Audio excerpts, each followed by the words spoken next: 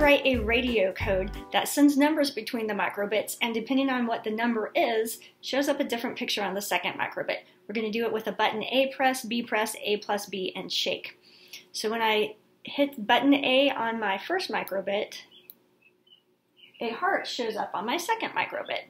When I hit button B, changes to a smiley face. A plus B together is a ghost monster, and if I shake this one, it causes a giraffe or a horse to show up on my second microbit. Nothing happens on this microbit. All it does is send the signal to the second one, which then displays the pictures. So let's take a look at how to make that code.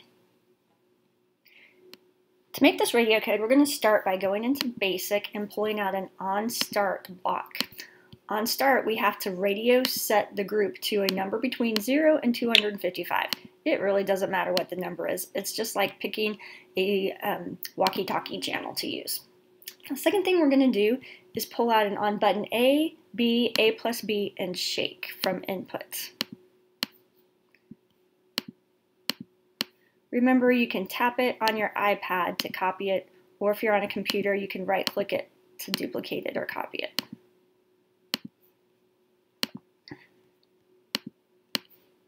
Okay, so we have on button A pressed, B pressed, A plus B, and shake. For each one of those, we're going to send a number to the second microbit. So I'm going to pull out radio send number, and for when I push button A, I want it to send number 1. I'm going to go back, get another radio send number, and this time I want button B to send number 2. I want button A plus B to send number 3. And I want shake to send number 4. Oh, there they are. So on each action, either pressing a button or shaking, we're having the first microbit send the second microbit a number.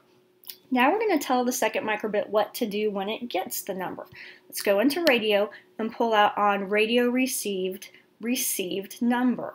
That's going to tell the second microbit what to do when it gets 1, 2, 3, and 4 because you push the buttons or shake the microbit. Let's go into logic, and we need to pull out an if true then else button. Snap that on radio received number.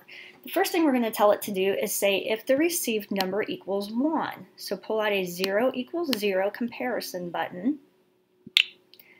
Take this received number right here, drag it to where the first 0 is, and change the number to 1.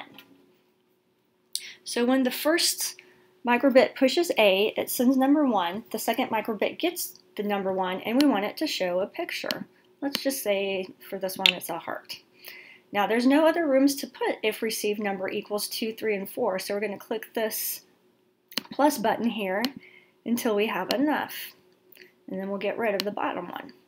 Alright, go back into logic, keep pulling out the 0 equals 0. If the received number equals 2, because I pushed button B, I'm going to add a different picture. If the received number equals 3, because I pressed A plus B together, I'm going to add a different icon. And if the received number equals 4. Now you could have left that just to say else. You didn't have to have if the received number equals 4 exactly. But I found a lot of students don't like ambiguity, and they want to know exactly what happens when they send 1, 2, 3, and 4. So now you just have to decide what pictures you want to put in each spot. And it doesn't matter, just make sure each picture is different so that I can tell that you've pushed different buttons and that everything works. Let's enlarge the emulators and double check that our code will work. When I push button A, it brings up the second microbit. I push button A again, it shows the heart. B shows the smiley face. A plus B shows the ghost monster. And when I shake it, it shows the giraffe. And it also works from the second microbit back to the first. When you have finished your code, you're going to save it by naming it at the bottom. And I want you to share it with me. So go to Share, name it, publish it, and then you're going to copy this link and submit that to Canvas. Thank you.